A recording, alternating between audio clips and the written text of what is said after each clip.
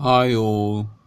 I wanted to talk with you about human beings are not built to fight, argue, kill, and destroy one another.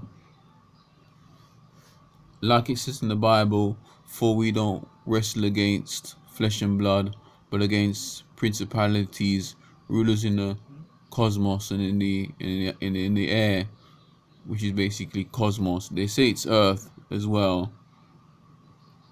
So yeah, we might have hands and all that kind of stuff. They were meant to be for doing good. Our own hands. No, we weren't built and born to have blood on our hands. We were built to take care of one another, love each other.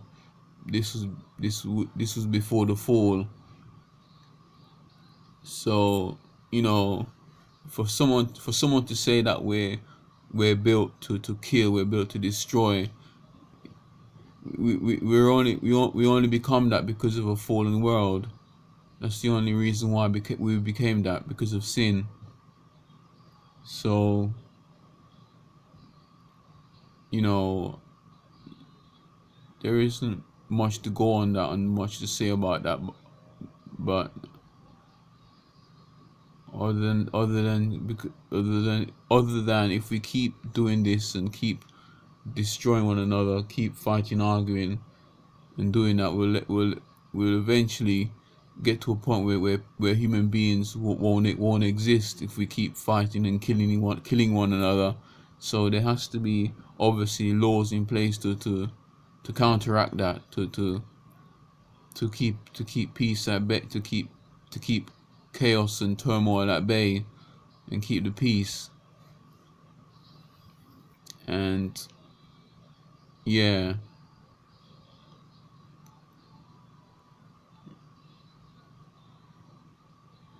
what else can I say? Not much, really not much, other than let me pray. Let us pray as well. So Heavenly Father, we thank you for grace and mercy that you put upon us in past, present, and future. Thank you, Father, that we're able to gather here humbly to be to pray, to freely pray in your presence, oh God. That we're able to pray for peace, oh God. Whenever there's turmoil, it's normally Christians and leaders that normally take take up the leadership of prayer and pray for peace, whilst whilst people that may not care go about their own daily business, just to carry on with what they're carrying on with. And we pray, Heavenly Father, that as we come before you, we come before you humbly, Father, that we that we that we continue in prayer for peace for Israel and all the countries that are in war, from past, present, and future. Oh God, pray for peace for the ones that are inciting war or planning wars in the secret places. Oh God, we pray, Heavenly Father, for these things to end in Jesus' name, and pray for peace for as long as possible. Oh God. And pray grace and mercy be upon that situation, Father. We plead the blood of Jesus Christ on that situation. Pray anointing fall upon that situation, oh God.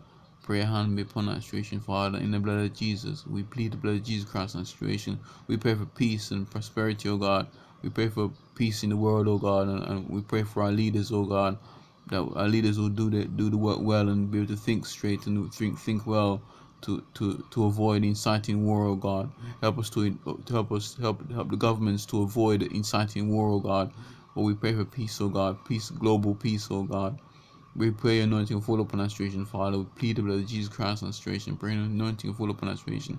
Pray give us understanding of what it means to have peace, oh God. Give us understanding of what it means to be peaceful, oh God, in certain circumstances, oh Lord. We pray your grace and mercy will be upon that situation, oh God. Pray anointing and fall upon that situation.